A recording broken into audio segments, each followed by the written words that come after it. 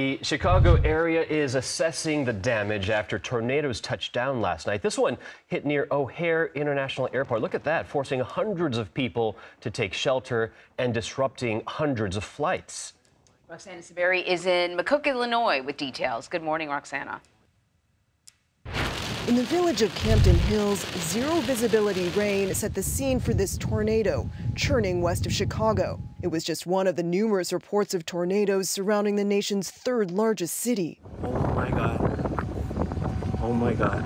A tornado touched down near O'Hare International Airport, sending thousands of travelers in multiple terminals to seek shelter away from the windows. Flights there and at Midway were grounded for around 45 minutes. The damage across the area was extensive, snapping metal street signs, tearing down trees, and peeling roofs. Right now, these 4 houses are uninhabitable. They're identifying the structural issues.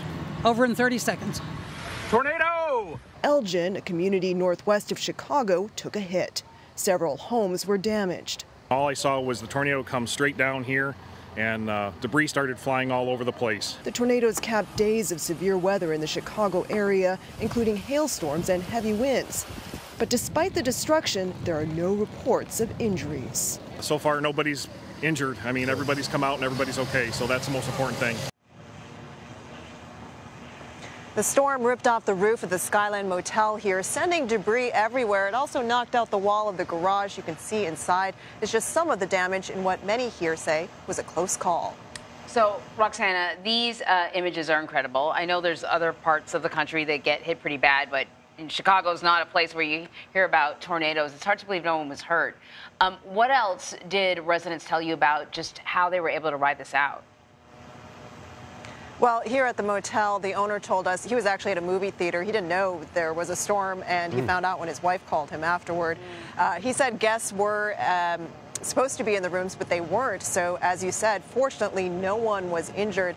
Now, we're about 15 miles away from Chicago, and I was there last night. There were alerts that went off on phones. Sirens were blaring. I went down to the basement of our building, and only like 2 or 3 other residents were there. I was kind of surprised. Everybody else seemed a bit nonchalant about it, going about their business.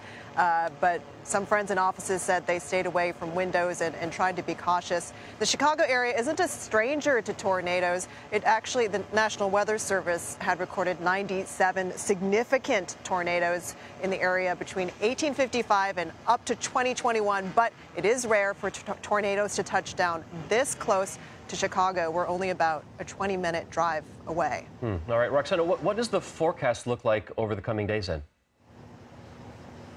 Well, the National Weather Service said after the storms went through here last night that the area was tornado warning free, which is good. Okay. And today in this area, we're expecting sunshine. Thunderstorms possible Friday and Saturday. Ramey? All right, Roxana, thank you, and enjoy the sunshine after the storms there.